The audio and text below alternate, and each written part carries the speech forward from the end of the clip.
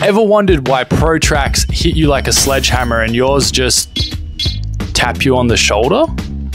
It's all about contrast, baby.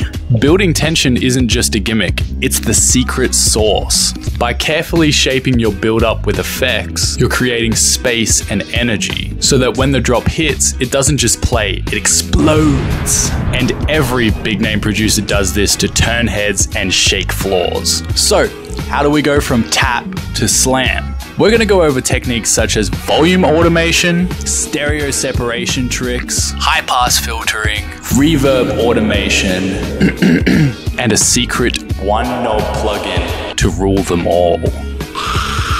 So open up your DAW, follow along, this is gonna get fun.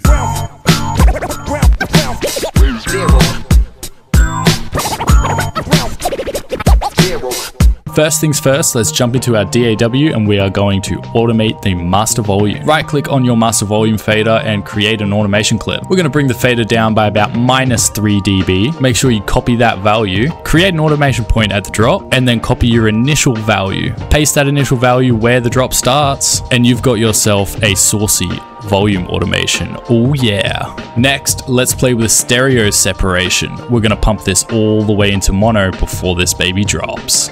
Use a plugin like Fruity Stereo Enhancer or Ozone Imager to gradually narrow the build-up into mono. When the drop hits, slam it back into full stereo for maximum impact. Here's a quick graph to show what's going on.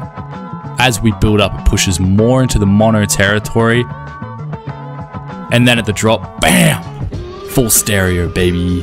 Now, let's add a high pass filter to our build-up. This is going to clear out some of the low end, so when our drop hits, all of that beautiful bass comes straight back in.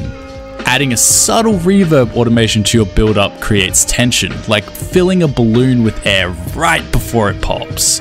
Create that automation clip, but don't go too far. There is such thing as too much reverb.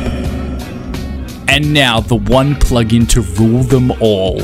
Are you feeling lazy? Maybe you should try Data Life's Endless Smile. One knob, all the sauce. Make sure you experiment around with your automation points and see what works for your track the best. Pro tip, why not stack multiple Endless Smiles? I mean, look how happy he is. How could you not? All right, let's take a listen to the before and the after.